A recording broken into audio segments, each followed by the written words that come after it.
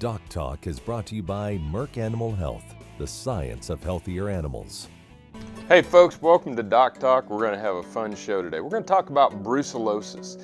Brucellosis, or bangs, in cattle is something that we've eradicated in this country. We still calfhood vaccinate, and we still have the potential of that disease popping up if we don't stay on top of it. We have Dr. Justin Smith, who's the Deputy Animal Health Commissioner for the state of Kansas here. It's going to be a great show. Thanks for joining me.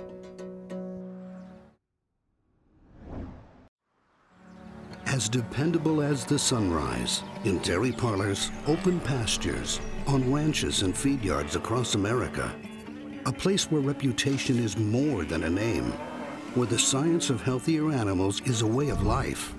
It's the responsibility that drives who we are and what we do. Every decision, every day. It's your livelihood and our responsibility. Closed captioning brought to you by Vet Gun with Amel and new AMA Abamectin Vet Caps, the 1-2 punch against hornfly resistance from AgriLabs.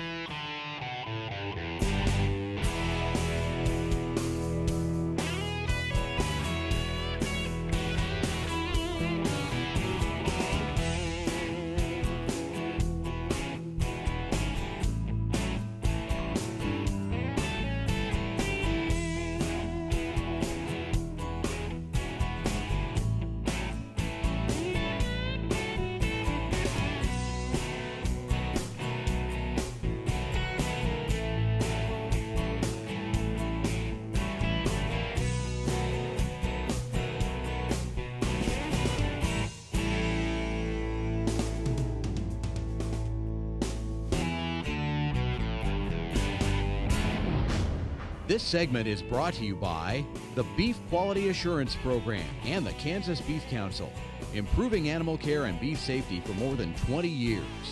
Folks, welcome to the show. Dr. Smith, welcome. Glad to be here. Thank you, Dan. Folks, as I mentioned in the opening, this is Dr. Justin Smith, and he is the Deputy Animal Health Commissioner here in the state of Kansas, works with the Kansas Department of Agriculture, a former practitioner, Western Kansas, wealth of knowledge, wealth of experience. We're lucky to have him in the state of Kansas, and we're lucky to have him on the show. We're going to talk about something that's pretty common, but maybe we haven't thought about the history of what's actually going on. It's brucellosis, folks, in cows or bangs.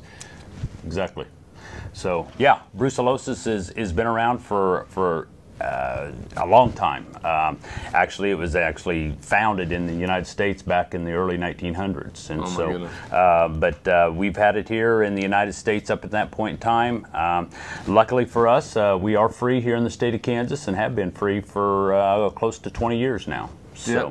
And it comes with, you know, kind of the history. This is a disease that not only causes disease in cattle, but it can cause disease in humans. But more importantly, we decided it's something we need to eradicate. Very true, very true. It is a disease, it is a zoonotic disease, so we do catch it from some of our domestic species that we deal with. We have basically 4 variants that we deal with. Affects sheep and goats, swine, cattle, and some of our camelids and cervids as well. So we do deal with it. It's one of them things that we can't control, and we do have the ability to eradicate it, and we have eradicated it here in the state. Yeah, and it was quite an eradication process back in the 60s and 70s, where we went out and bled every cow. Most definitely. Our predecessors did a knock-up job as far as getting rid of this disease, and so the animals, herds were tested on a routine basis. Where they went to sales, wherever they were commingled, they were tested on a routine basis. Positive animals were identified, and then herds that positive animals came from were done in a test and remove type process until they were cleaned and cleaned them herds up. And that's how, you know, being from the feed yard world, we had quarantine feed yards, and that's where the term quarantine feed yard came from. Is you had a bangs positive, we'd brand her and then send her to the yard, and she didn't go anywhere but slaughter. Slaughter only, exactly. And still our sale barns today have quarantine pens for kind of a holdover for that purpose, is because as them animals were identified at the sale barn, because there are a test they can do right on site, a screening test, and as they were found positive, they were put in them pens and sold for slaughter purposes only. So you know, kind of laying the groundwork, we've done the test and remove, and then we vaccinate to control as well. That's very true. Very true. So we have the two different biosecurity. So when we'll save the vaccination part kind of for the calfhood segment of the show. But you know, it's one of those things that's tremendous program, USDA programs, correct? That is true. They provide the support and the indemnity for it. Exactly. Okay. So if we do find a positive, we do have an indemnity. Yes, we do.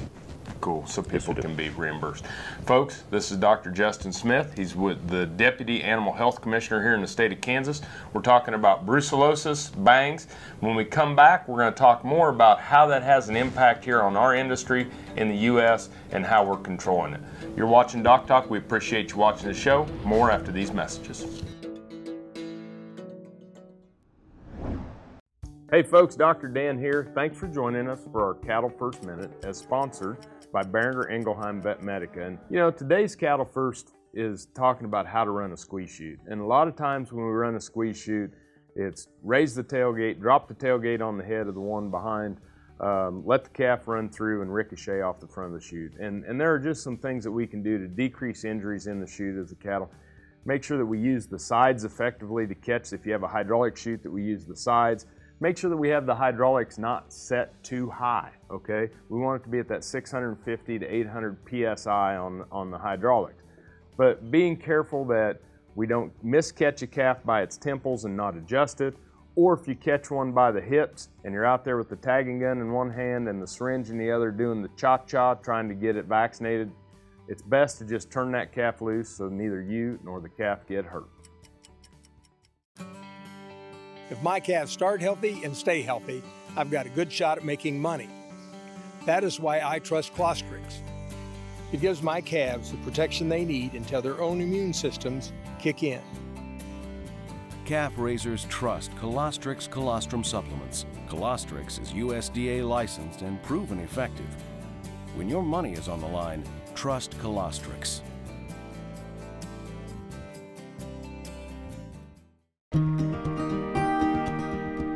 When you're in the cattle business, no matter how much it's a business, it still starts with cattle. It's this basic notion that sits at the core of how we approach things at Boehringer Ingelheim. We understand when you put the cattle first, it just naturally leads to doing the right things. If you want to do well in this business, you start by doing right. Take care of the cattle, and they'll take care of you. Valley Vet Supply is devoted to providing information and professional quality products at reasonable prices. Valley Vet Supply. This segment brought to you by the new Hired Hand Portable Cow Sprayer. For more information, visit cowsprayer.com.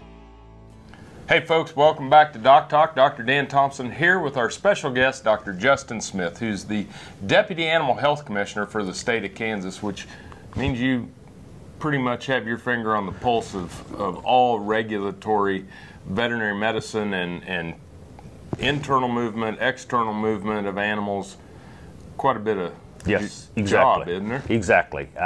Kansas, we have a tremendous amount of movement in and out of the state, and you're right, it all comes through our office as far as being able to validate that is a legal movement, as well as a movement that we have our hands on in case we need to do some follow-up and trace backs on disease purposes. Okay, so kind of talk me through, because I think that sometimes producers, and maybe we just start out with, like, let's just use Kansas as an example, but when do I need to get a health paper? Sure.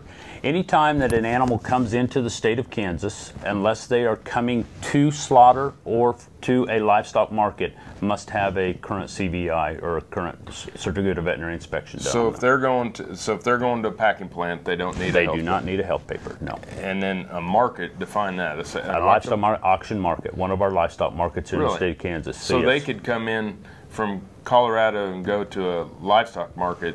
Now, to leave that market, do they need a health paper? If they're going back to the other state or going back across state lines, yes, they will need a health paper. Okay. But the reason for that is we have veterinary inspectors at them livestock markets, and so they serve as the inspections of them. And animals. we have them at the slaughter facilities too. Exactly. USDA antemortem inspections. Exactly. Okay, so it makes Perfect sense. So then places that they're going that there won't be veterinary inspection from the state or federal level is when they have to have the accredited veterinarian at the state of origin. State of origin, a preemptive inspection, exactly. That makes a heck of a lot of sense, doesn't it, folks? So then when it comes to brucellosis, what kind of things do we have to document on brucellosis? Well, fortunately, the United States is free. Okay. Every state in the nation is free right at this point in time, and we don't expect otherwise. Now, there are some areas that are around the Yellowstone that we consider our designated surveillance areas.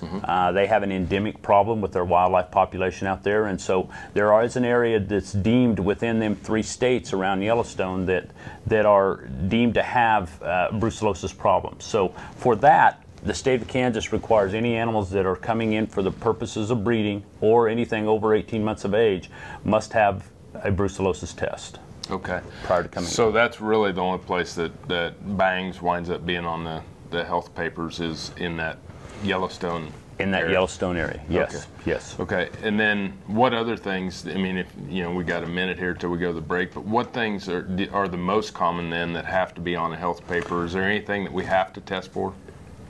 Depends on the state. It depends on the state, definitely. Here in the state of Kansas, we definitely require a trick test on our incoming bulls, our trichomoniasis test. Depending on where they're coming from, like I said, we do require brucellosis test on some of the swine, some of the pseudorabies on some of the swine, but the cattle, we really, basically, we're free. Now, our heifers, our dairy heifers do require a TB test prior to coming into the state of Kansas, or a tuberculosis test. You bet. Well, it's extremely interesting, extremely big job. I'm glad that we've done the groundwork and don't have to do all the testing anymore. I know it was a pain probably for when people were going through it, but boy, they made it easier on us. Oh, very much so. It was a pain and it was costly. Yep. It was costly. But it's saving us money now. Yes, it is. Yes, it is. So, folks, we're going to take a break. When we come back, we're going to talk about calfhood vaccinating your heifers. Something that everybody does, probably sitting there to do it, don't think about it, don't know why we're doing it, and we're going to talk a little bit more about that when we come back from the break. You're watching Doc Talk, more with Dr. Smith after these messages. When looking at the number of farm and ranch operations, the USDA Census of Agriculture says cattle and beef production is the largest single segment of American agriculture. The census also says the average age of the American cattle farmer or rancher is in the late 50s. In order to support the continuous supply of U.S. beef, these producers need to do some business planning to successfully transfer their cattle operations to younger, independent producers. I'm Joe Mushrush with Mushrush Red Angus, and my ancestors have been in this part of the world. Well, they walked in after the Civil War from Virginia. My dad was the start of Mushrush Red Angus. When we come back from college, we had about 100 cows, was working mainly part-time. My wife Connie and I, once we took over, tried to expand rapidly, making it into a full-time operation. We have told our kids that any of them that wish to return to the ranch, why we would do our level best to make a spot for them. And so far, our oldest son, Daniel, is now back full-time with us, and some of the others have expressed a desire to return, and so we have dedicated most of what we do into creating a spot and making a viable entity for anybody that wants to come back. In an effort to get more of our family back on the business, we've started our own meat company. And so when we can take, say, a flat iron or a petite tender, and our local packing house has the knowledge and the ability to turn that into a higher retail cut, we'll sell those retail cuts quicker, and we'll sell them for 3 to 4 times the price of what we would sell them without some of those cuts being available to us. The beef checkoff allows us to do something that we can't do on our own. We do not have the time or resources or the knowledge to go out and approach consumers on our own. By pooling our resources with other producers, it allows us to reach those consumers that we otherwise would not have any way to reach. And by combining our resources and our voice, why, hopefully we can make a difference. And I hope one day that my children will be here on the ranch. So we need to be able to be responsive to the demands of future generations that we may not even be aware of, and the checkoff helps our industry do that.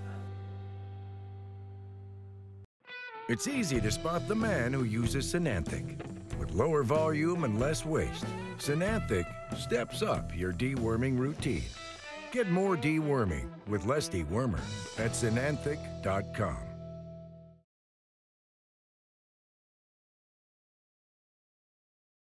When it comes to stopping horn flies, cattlemen love their vet gun. Today they love it even more because Vet Gun now has a 1-2 punch with 2 VetCap insecticides. New AIM-A abamectin can be used in rotation with AIM-L for effective in-season control. Each delivers a unique mode of action to manage hornfly resistance. So start your in-season rotation program with AIM-L and new AIM-A abamectin VetCaps from AgriLabs. Valley Vet Supply is devoted to providing information and professional quality products at reasonable prices. Valley Vet Supply. This segment is brought to you by the Beef Quality Assurance Program and the Kansas Beef Council, improving animal care and beef safety for more than 20 years. Hey folks, welcome back to DocTalk. Dr. Dan Thompson with Dr. Justin Smith, who's the Deputy Animal Health Commissioner here in the state of Kansas, working for the Department of Agriculture. And we're talking about brucellosis. And so talk me through, you know, because you hear people say, well, I got to bang those heifers, or I got to calfhood vaccinate those heifers. This is really part of this brucellosis control, correct? That is correct. The calfhood vaccination has been a phenomenal vaccination, and it's helped us tremendously in the ability to eradicate this out of our domestic herds. So the calfhood vaccination is a vaccination that's available out there. It is only done or allowed to be done by an accredited veterinarian on your herd. It is a 2 cc dose. The vaccination period is anywhere between 4 and 10 months of age on cattle. I say that's certain states. Here in the state of Kansas, we do 4 to 12 months. 4 to 12 months of age. Now this is a live vaccine. That is true. This is actually, you know, now the RB51 vaccine, which is a live brucellosis vaccine, and one that you don't want to inject yourself. Very much so. No, the injection component it is a live vaccine. It's a dangerous vaccine. Granted, the RB51 strain that we're using now is much safer than the old strain we used to use. We used to use the old strain 19, which was actually the field form of the vaccine, of the disease that we had out there. And so, but the RB51 is safer, but it still is a human health hazard. And it's definitely one of them things that if you do happen to stick yourself or be contaminated by a contaminated needle, you need to make sure and call your medical doctor right away. Yeah, and you can get on antibiotics, and you know, probably the most famous case of human brucellosis was the James Herriot. Yes, exactly. All creatures great and small. Exactly. He suffered from self-induced brucellosis. Right. But let's so I'm going to vaccinate those heifers. What kind of paperwork, or you know, we have is it the orange ear tag that goes in there? So when your veterinarian does it, they will do like I say, a 2 cc vaccine, and then they will put a tattoo in that ear of that animal that they vaccinate, and that tattoo is the official documentation or the official identification of that animal being vaccinated. It will have depending on the vaccine they use, it will have an R and then a USDA shield in the year that they were done in. In addition to that, they will put in an orange metal clip, or now we have actually orange RFID calfhood vaccination tags. Cool. So they will put that tag in. Honestly, that's an individual identification, but the official part of that vaccination is the tattoo. Is the tattoo. And so now, which animals are required for calfhood vaccination? So if I have heifers, they're going to a feed yard. No. They don't have to be. Right. In the state of Kansas, we have no requirements on calfhood vaccinations. So it's strictly a producer choice. But the ones that we do vaccinate are the heifers. We definitely don't want to do any of our bulls. In fact, if we do, that we need to consider that being a steer at that point in time. Yeah. But because they'll show up positive for the testing that we do if we ran bangs testing on that bull. Most definitely, yes. So, but yeah, it is the heifers between that 4 and 12 months of age. Okay, great. Folks, we're going to take a break. When we come back, we're going to talk a little bit more about bangs and brucellosis and the wonderful program we have here in the United States. Learn a little bit more about it. We're lucky to have Dr. Smith here. Stay tuned. We'll be right back.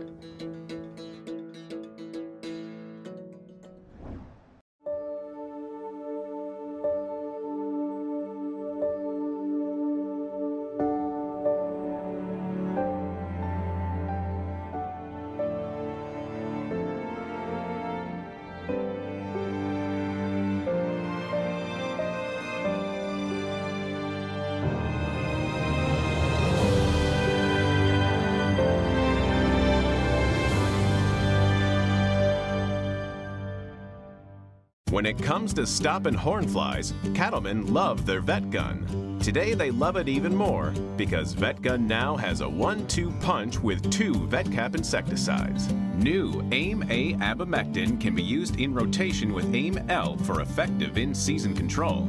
Each delivers a unique mode of action to manage hornfly resistance. So start your in-season rotation program with AIM-L and new AIM-A abamectin vet caps from AgriLabs. Some call it a come-from-behind victory, an unlikely win, a reversal of fortune, snatching victory from the jaws of defeat. This is our moment, our victory dance, because we choose confidence. We choose Zuprevo for BRD treatment. Ask your veterinarian to prescribe Zuprevo. Zuprevo is a fast-acting, long-lasting BRD treatment that you can count on to get the job done. Choose confidence. Choose Zuprevo from Merck Animal Health. This segment is brought to you by the Beef Quality Assurance Program and the Kansas Beef Council, improving animal care and beef safety for more than 20 years. Hey folks, welcome back to Doc Talk. Dr. Dan Thompson here with Dr. Justin Smith, who's a veterinarian and is the Deputy Animal Health Commissioner here in the state of Kansas. And as we're talking in the break, just because Kansas doesn't have mandatory bangs, some states do. Definitely. Most of our western states do require calfhood vaccinations, the Colorados, the Wyomings, Utahs. So that is something to keep in mind. Even though in Kansas we don't require it, if you happen to be moving animals there or potentially be moving animals to them states, you want to consider getting your animals vaccinated just for that purposes only. And if you live in those states, obviously work with your veterinarian, make sure you get those heifers in the states. Check with your state veterinarian, your animal health commission, and make sure that your herd's in compliance with brucellosis, especially where they have elk herds and definitely and wanting to keep the vaccination and things like that. Speaking of elk, that was something we wanted to talk about with some of our wildlife or endemic infections, and it's not just elk, it's other species. It is other species. There again, we talked about the designated surveillance areas, the Yellowstone area. They have a tremendous problem within their bison herds and within their elk herds, and so even to the point where they have started programs to where they don't feed in the calving areas that these times that these elk and these bison are calving up there, to try to decrease the exposure that their domestic herds have with them animals. The big concern we have here in the state of Kansas is the feral swine. Obviously we don't have a huge feral swine problem in the state of Kansas, but we do have a problem, and so Brucellosis in swine is an issue for us. Absolutely. And when we start to think about, you know, we never think about bangs and pigs, but when you start to think about all the problems that feral swine cause in this state and what they could be causing with disease too, pretty dramatic. Very dramatic, and the Brucellosis form of the Brucella bacteria is actually more pathogenic than the Brucella abortus that our cattle have, and so it is one of them things that we want to keep a handle on and make sure that we are. And so any of the animals that we harvest, any of the feral animals that we harvest, feral swine, we do testing on them to try to determine our prevalence for that and pseudorabies. It's important too for people to understand that this could be zoonotic, and if you're out there trapping feral swine or shooting them and eating them. Yes. Now the meat is good as long as it's properly prepared, but just know that as you're harvesting these animals and field dressing these animals, that if they are infected, you have the ability to be exposed. Okay. And make sure that you cook it. Yes, most definitely. It has to be prepared, and that is probably the biggest concern we have is in humans, or the exposure we have is drinking unpasteurized milk or eating contaminated, unprepared meat. Pasteurize your milk. Make sure that you cook your meat before you eat it. Thanks for being on the show. No problem, Dan. Appreciate it greatly. A great resource for me, a great resource for a lot of people in Kansas and beyond, Dr. Justin Smith, who is the Deputy Animal Health Commissioner here in the state of Kansas. Folks, thanks for watching Doc Talk. Remember to always work with your local veterinarian, and if you want to know more about what we do here on Doc Talk, you can find us on the web at www.doctalktv.com. I'm Dr. Dan Thompson. I appreciate you watching Doc Talk this morning. I'll see you down the road. Closed captioning brought to you by Vet Gun with Amel and new AMA Apomectin Vet Caps, the 1-2 punch against hornfly resistance. From AgriLabs. For more information about this program or previous programs, go to DocTalkTV.com. DocTalk was brought to you by Merck Animal Health, the science of healthier animals.